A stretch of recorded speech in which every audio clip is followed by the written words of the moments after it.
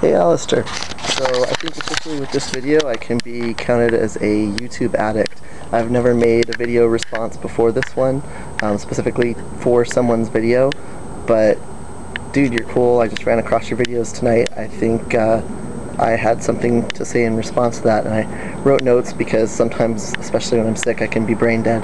Anyway, about the name change and the court date, I totally went through that. I had to go into court as well.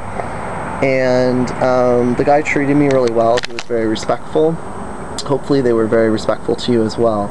I hope that went well, and maybe you'll make a video telling us about it. I don't know why your friends didn't have to go into court. I got my name change done in California. Maybe it has to do with where you're from. Maybe they're not from the same area as you, or maybe it's just a fluke of the gods and everything. But hopefully they treated you respectfully. The only thing that I had happen was we had a little conversation about why I was so urgent to get this done now, because I was moving out of state and I wanted it taken care of. He respected that so much that he just went ahead and pushed it through that day so that I could go over to the DMV and take care of it all before I moved.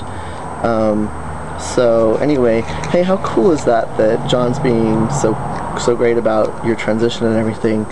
And I hope you're feeling better about putting your videos up. I don't actually think you come across that faggy. You're not that queenie. I think I'm a lot more queenie than you come across in your videos. But hopefully you're more comfortable posting them now, because you make some great videos. And oh, about those facial hair and voice changes that you've had at 6 months, I hardly had like any changes compared to what you've got going on.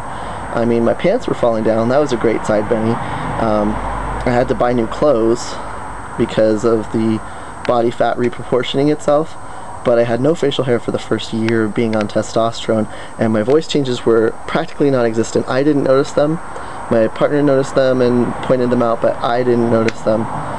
So it took quite a while, and wasn't for maybe a year before I started getting taken as myself more often.